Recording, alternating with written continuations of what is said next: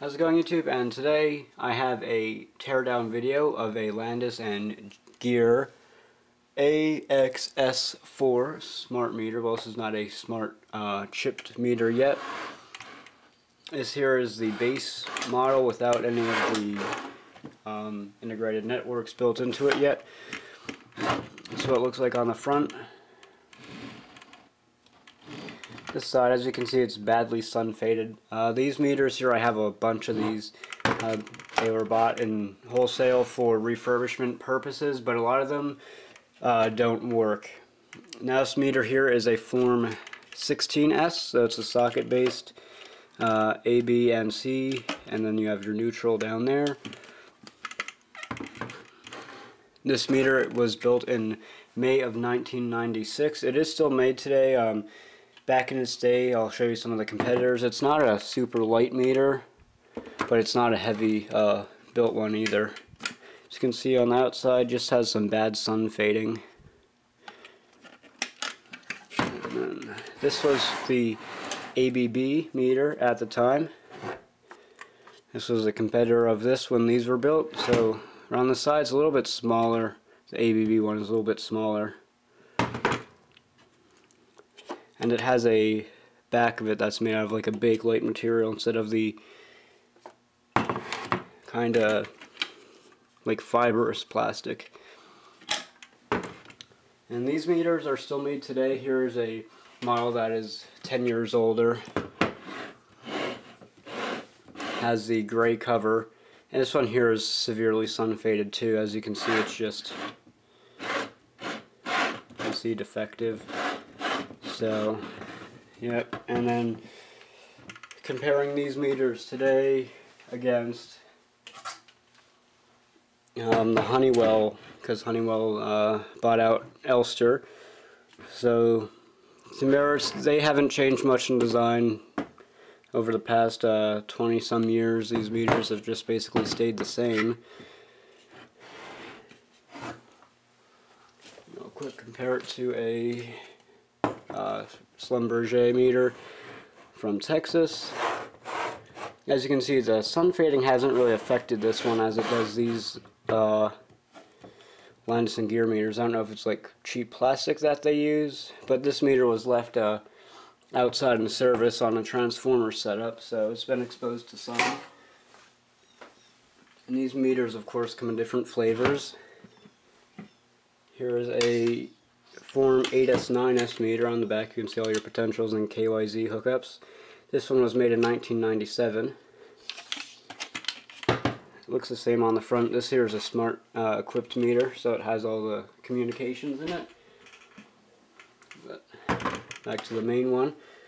Let me just open it up and show you what's inside. These meters are not poorly made. They're really nicely made. The only reason why I don't really stock these meters in my business is they used to be made by Siemens, and it was when they were involved in the Holocaust and kind of like a social reason. But without the cover, it has the black frame to take it apart. This bends up and hooks in as so.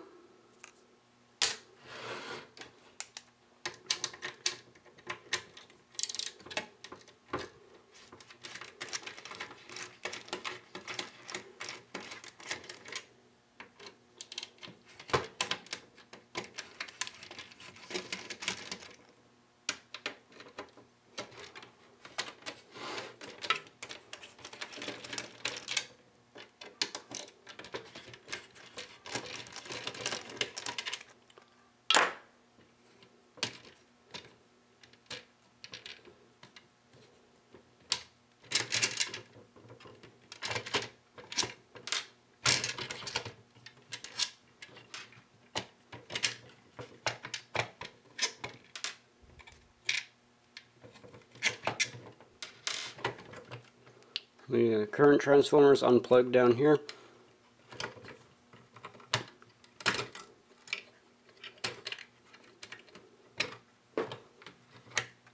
This flips up like a lid, and then you have blue, orange, yellow and gray. I'll get back to the front plate in a minute. Inside you can see you have some heavy, I don't know if that's steel plated copper or what.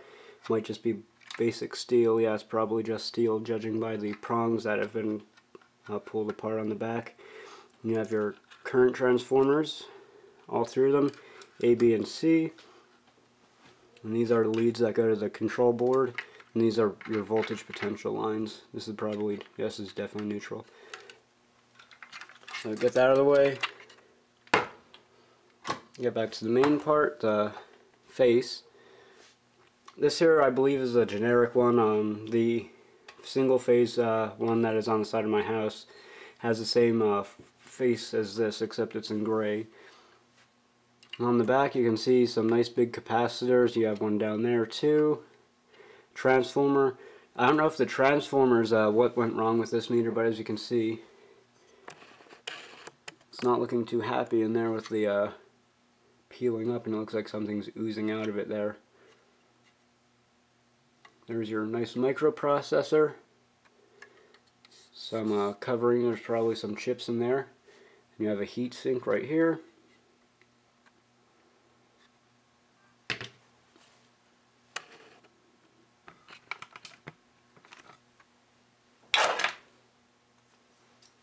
Get a different screw bit.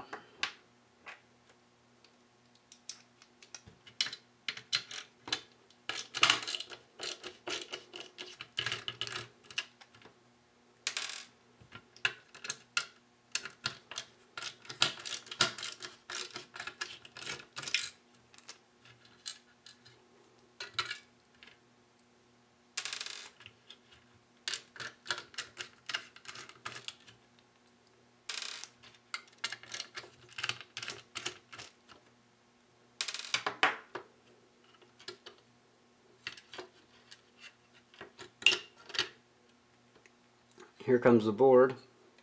And this is some actually pretty cool engineering here. If you can see all the contacts there. Because the LCD sits right down in here. Just remove this cover. It's kind of in this weird assembly. There's its bracket to align it up.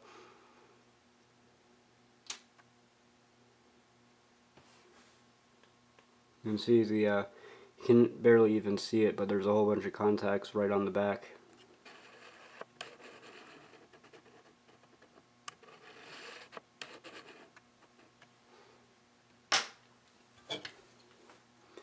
You have your buttons here, and then your optical port LEDs.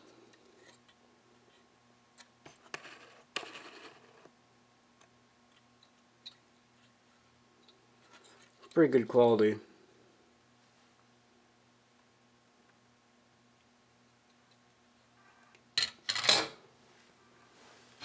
And the casing here just looks like an injection mold piece. There's the buttons that are on the front.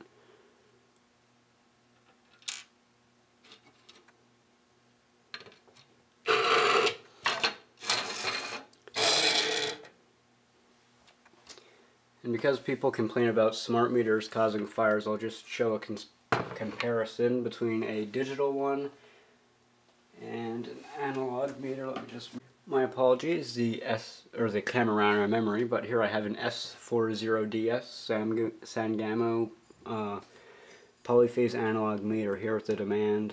So it kind of has the same basic features as this one, minus the ability to connect wirelessly and all that fun stuff. But as you can see here on these smart meters, let me clear all this out of the way, you have your bus bars, and they're directly part of the prongs here. It's kind of how they're molded. So there's no weld points that can go wrong and get hot and catch fire. As you can see, they're actually a little bit bigger than the ones on the analog polyphase meter. You can see the current transformer there, and you're not going to be able to see this well through the glass.